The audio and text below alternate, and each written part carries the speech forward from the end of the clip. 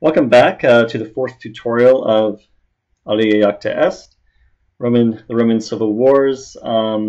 Today's tutorial is going to be on the map overlay. It's just kind of like a quick mention. There was a request to have the videos in a higher quality, so I'm going to try to make this here in the YouTube HD quality for those of you that want that kind of higher quality. Of course, if you don't and you want to stream or download at a lower level, you can. I confess I'm sort of used to watching videos in 360 from all my years overseas, and just got back to the United States and kind of getting back into the super fast internet here. And yeah, anyways, so today's tutorial is going to be on the map overlay. I think that's a good continuation with yesterday's tutorial on just the map in general.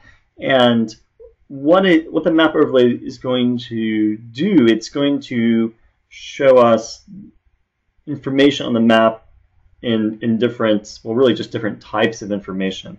So when you first load in the game, you have your default map is kind of like just your really traditional map. It has the geography, it shows cities. It does have some extra information that's changing, like whether or not there's snow and your units. Okay, like here is Caesar and Bononia. And by the way, when you click on someone, you can right click to go out of them and just go back to the message screen.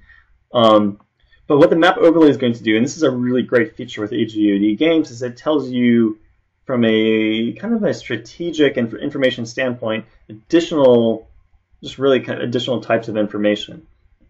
It's the kind of information that if you were Caesar or Pompey, that you would want to know.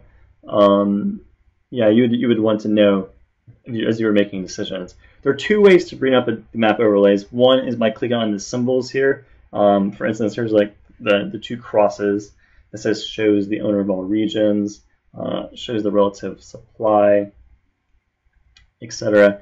We're going to go through them all, but another way of doing it, if you're it might be just, I mean, some people prefer, you can just press the number 1. So I can click on this, and it's going to bring up an overlay. I can unclick it, or click it again, and then it takes away the overlay. Or I can press the number 1. So the first one on the far left is also number 1, and then the second one's number 2.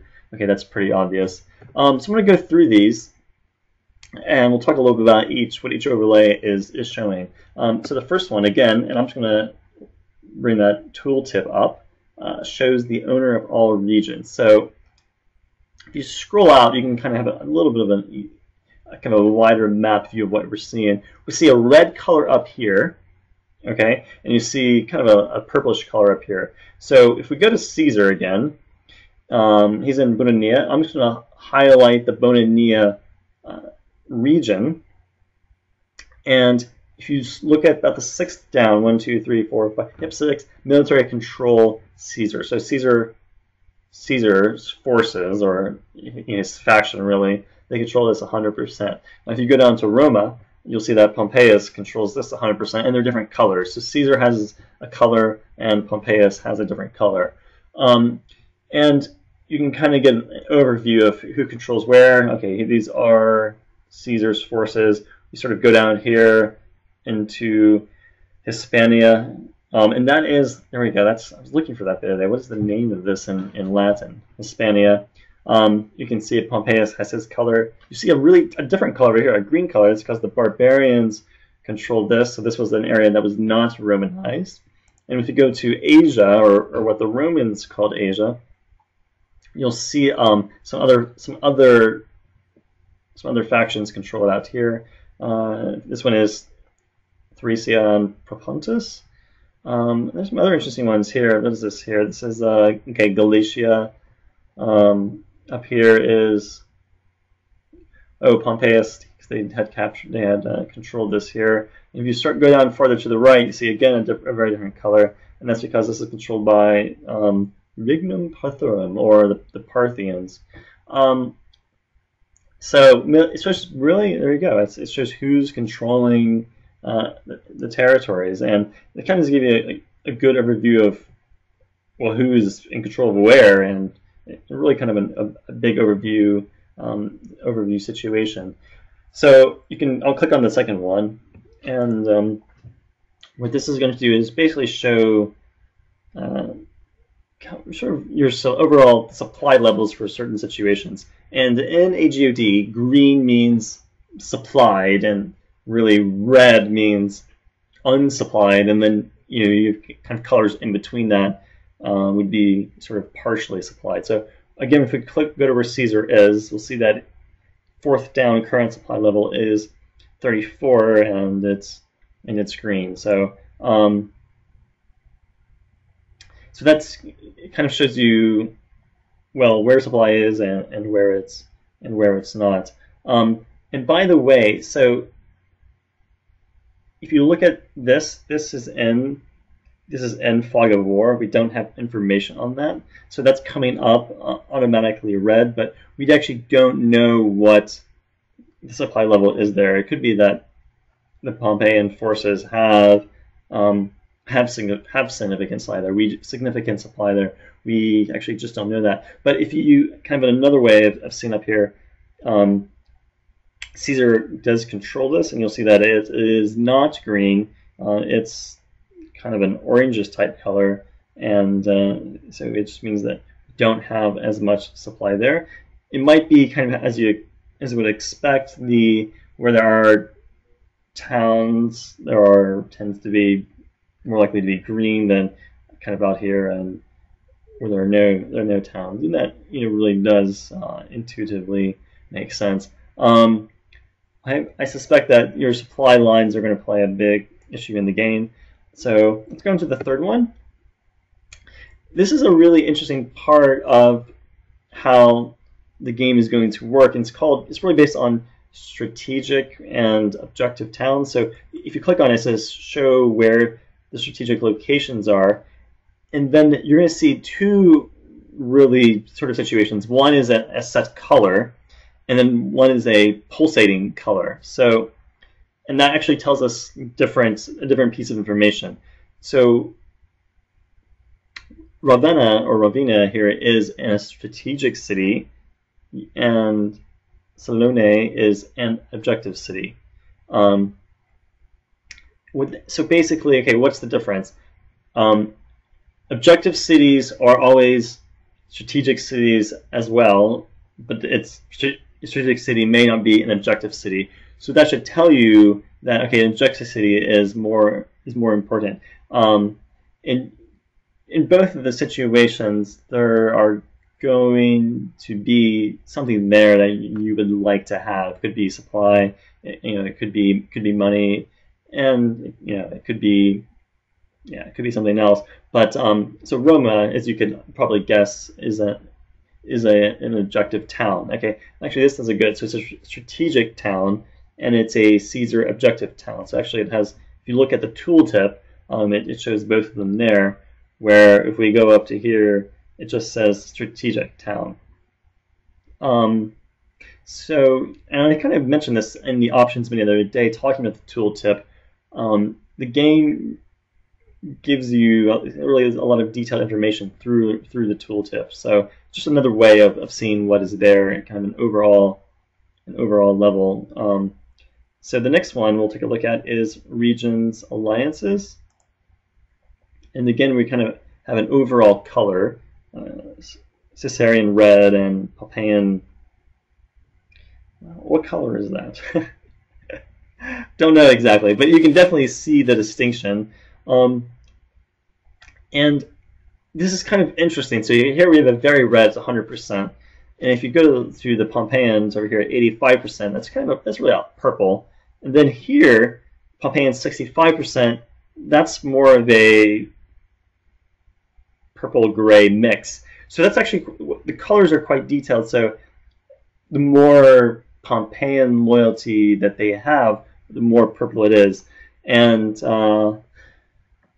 we can't really go into a lot about, okay, exactly what loyalty is doing, but it has an impact on what you're able to produce how much you're producing in certain towns. So there you go. Yeah, this is kind of interesting. So here in Thracia, their loyalty is to Pompeians, but its military controls by Thracia. I'm curious to see what's out here with the Parthians. Yep, loyalty Parthians, military control Arstonia. Okay, so there is a distinction there. Another way of seeing this, if you want to kind of zoom in, is you can see the symbols, or like, well, their symbol colors are different. But I kind of like just to see the overall map. It gives you a good view of where the loyalty is where. The next one shows your different provinces: Italia, Corsica, Sardinia. And again, all this information for each specific one is found in the tooltip. So if I click on what I mean to click and just kind of hover over Sardinia, and you go right above that, you'll see it says loyalty, Pompeian 65%, supply level 0, and then civilization level. There's not an overlay for that. But so you can see a lot of the overlays sort of follow along the information in the tooltip.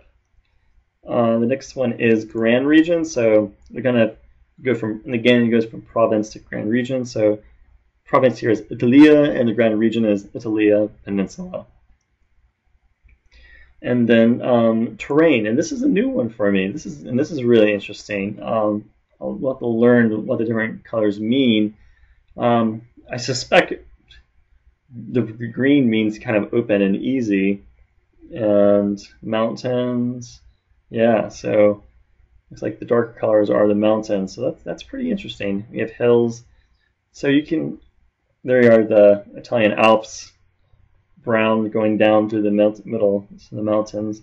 And as you should probably be able to guess, going through mountains is going to be a lot slower if there's not a road, or even there is a road probably, than going through green where it's clear. All right, last one is weather, and this one's also a new one for me. It's like, okay, yeah. So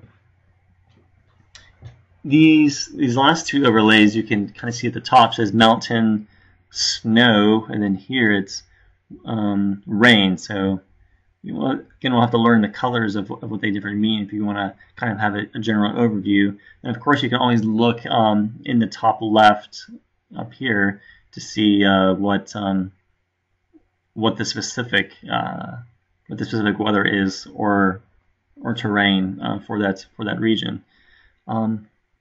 Yeah, so those are your overlays.